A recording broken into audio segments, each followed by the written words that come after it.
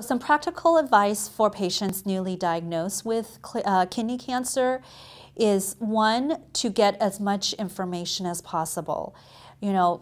Knowledge that you can make good decisions. If you see an oncologist, you can I definitely support getting a second opinion, talking to as many people as you can. Also, going to support groups is very important to understand what other patients are going through. Having not only a good support system, caregivers, they play a very important role.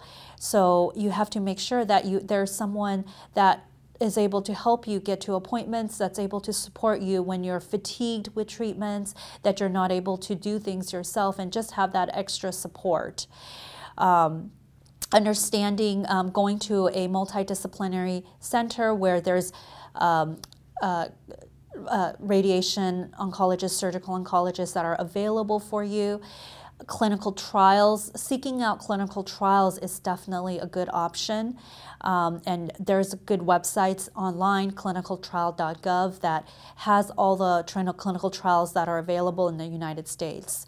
The importance of adherence to therapy for patients is extremely important because there are only a certain number of options for patients, and we want to try to keep a patient on therapy for as long as possible.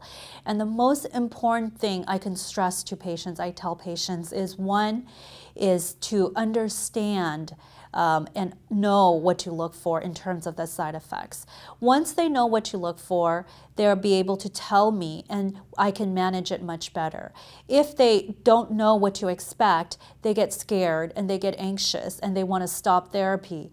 So I would stress that the side effects are predictable, they're manageable, but the patient has to tell me, and we have to work together on this. And that's the most important thing, because these therapies do have side effects, but the side effects are manageable. They're manageable with dose reductions and dose withhold, but the patient has to be on board.